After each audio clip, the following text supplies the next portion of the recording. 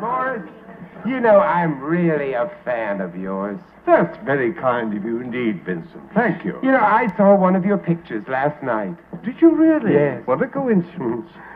I saw you the night before. Tell me, was that your last picture? I hope not. The two of us. No boogeyman is greater than the two of us.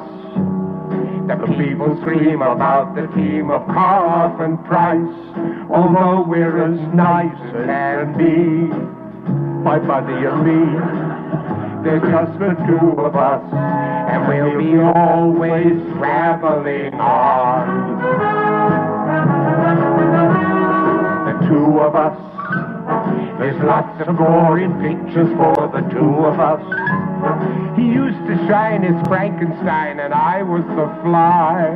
They forced us to die every time to pay for the crime. They killed the two of us, but we'll be always traveling on. And late in the evening we come out and play a couple of monsters on their merry way. We go to the graveyard for a corpse or two. So treat us kind or you may find the next one is you.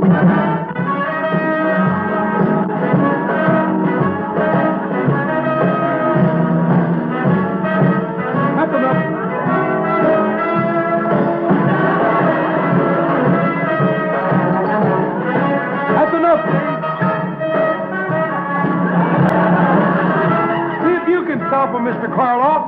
You take on, Junior. Oh, no, take a crack at it, Daddy.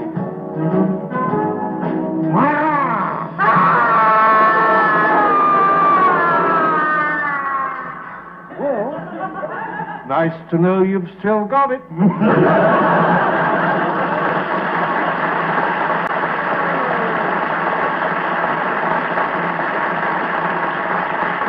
This is the first time I've ever seen the corpse set up with the driver. And the corpse happens to be driving. What a macabre sense of humor. What do you mean? You know, I really think you're one of us. Yes, you know, he'd probably be a marvelous monster. Yeah. The three of us. A talent scout should hear about the three of us. No movie screen has ever seen a ghastlier sight than we are tonight on our show. Three of us, and we'll be always traveling on. Let's say it again. It's just the three of us, and we'll be always traveling on. One more time. It's just the three of us. And we'll be all